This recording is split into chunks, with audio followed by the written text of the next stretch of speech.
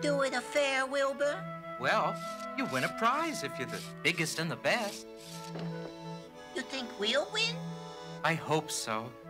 He has to win. It's the only way he can save his life. Pay no attention to him, Wilbur.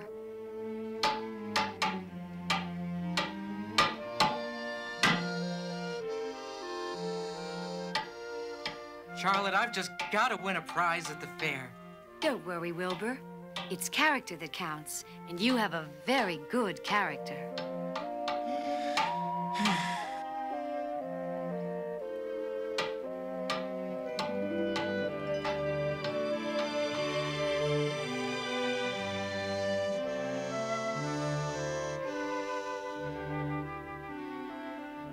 You're going with me, aren't you, Charlotte?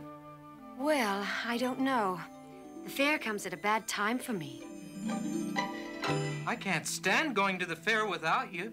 You've got to come. I really ought to stay home and see if I can get some work done. Let it go. Wilbur, what's come over you? I just can't stand any more violence. I could have used that nourishment. The time has come for me to make an egg sack and fill it with eggs. I didn't know you could lay eggs. Oh, yes. I'm versatile. Does versatile mean full of eggs? Oh, certainly not. Versatile means I can turn with ease from one thing to another. Why don't you come with me to the fairgrounds and lay your eggs there?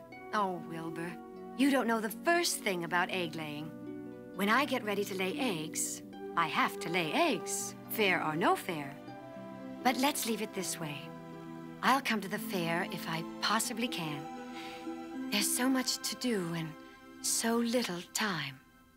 How very special are we for just a moment to be part of life's eternal rhyme.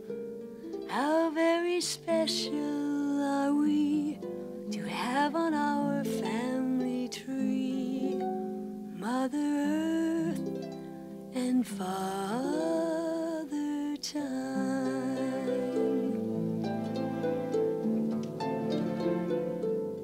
He turns the seasons around, and so she changes her gown.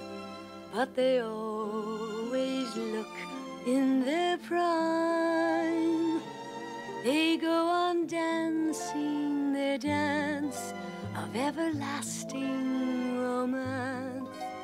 Mother Earth and Father Time. The summer larks return to sing.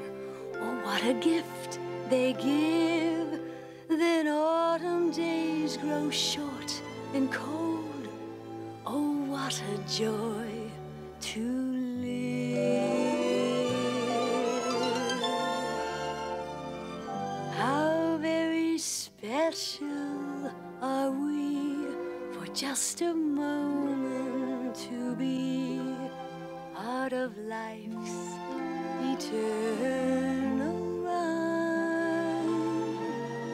How very special are we to have on our family tree Mother Earth and Father